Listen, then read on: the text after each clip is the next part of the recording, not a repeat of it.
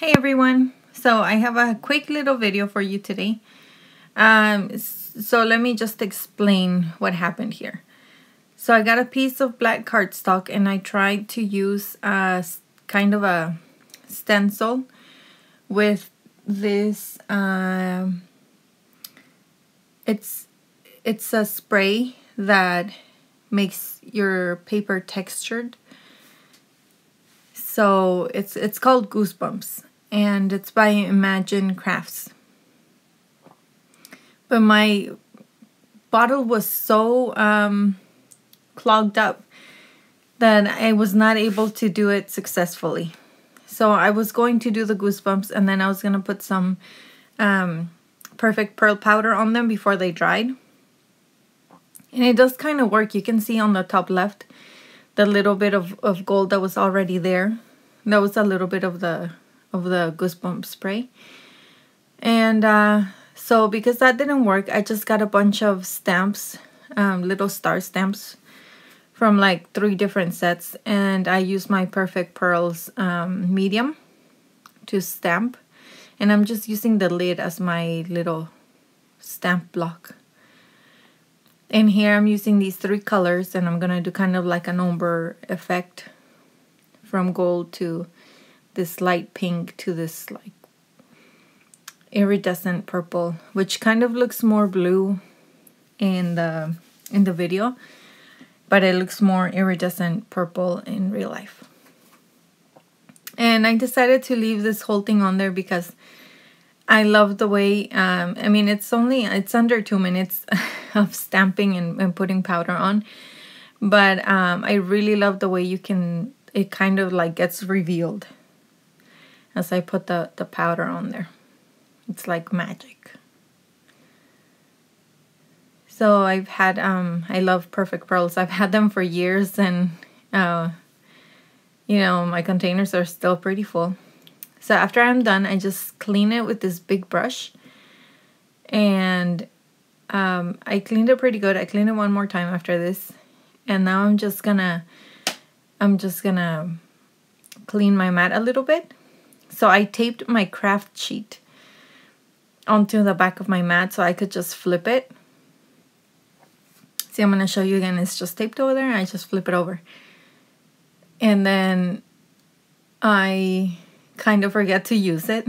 So, but that's the idea. The idea is that I can just flip over my mat, do the dirty stuff on the back where it won't, if my mat gets a little stained, it won't matter so much, and I can just, it'll be easy and convenient. So hopefully I remember to use it a little more often. So now I picked out these 3 photos, and I'm gonna line them up all the way across my page. I'm really liking the playful look of the stars and the black background. And so because I had the stars, I immediately thought of Shimelle Starshine collection and Pink Paisley's Wild Child collection. So I went ahead and looked. Oh yes, I got these doodly borders on clearance at Hobby Lobby a few months ago. And they are Doodlebug, I think. So I'm going to put those on either side, and then I'm going to look through my Starshine and Wild Child collections and pick out some stuff that has little star themed, maybe a little exploring theme. The title was the first thing that I went to look for. And I looked through my thickers, and so this is the boy collection in the Wild Child from Pink Paisley, and I find that the thickers are so much better for the boys. So see, this one said Future Explorer, one said Have Courage, Good Times, Watch Me Go, That Smile, Cool Kid, Love You to the Moon, So Fun. And the girl ones, there's There's a few that are good. Like, I think it also says like Great Smile or something like that, but they're like Flower Power and Superfly and like really, I don't know. I just find these a lot more meaningful, I guess, or relevant than the girl ones, which is kind of sad. So I kind of figured out the way I wanted my little clusters to go, and then I decided I needed something else. So I'm just using some really old Mr. Huey white mist here, and I'm using this liner brush. At first I used just the bottle, the spray bottle thing that comes with it, and now I got this liner brush. I just dip the tip into the mist, and then I tap it on my finger, and it gives like the tiniest little dots of mist. And I really like doing that because I like the different sizes of dots that I get when I spray with just like the little mister that it comes with, and then when I use this liner brush. That looks a lot more like a galaxy background to me now. So I'm just putting my little clusters here, and then the little tiny bits of the die cuts that you see there. Some are die cuts, and then the tiniest bits are cut from the 6x6 Starshine paper pad, except for the tickets and the red stripe that says important stuff. Those came in the ephemera pack as well. But I cut a lot of stuff from the 6x6 paper pad. So I'm figuring out how to put the bottom back together. And I want this title, this arrow to fit under the title nicely. So I'm going to try and figure out the layering for that.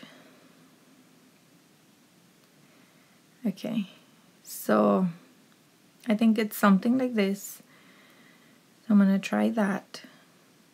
And I really like how this sticker, it says Future Explorer in like this brush font, and in the letters are made up of like this like galaxy kind of painty look to it. So it goes really well with my page here. Okay, so I figured out this is how I want it. I glued some of this stuff down, and now I'm putting foam dots behind some small bits just to give it a little dimension in different parts. The last piece is that important stuff. And now I wish I would have put the Let's Go a little lower so that it could kind of sit on the bottom of that too, but it didn't work out that way, so that's okay. I'm just gonna leave it. The last bit, let's see, I'm gonna put a pop dot up there too. So the last bit, I put a pop dot up there, and I'm going to do my journaling with this blue pen because it seemed like that was a very prominent color.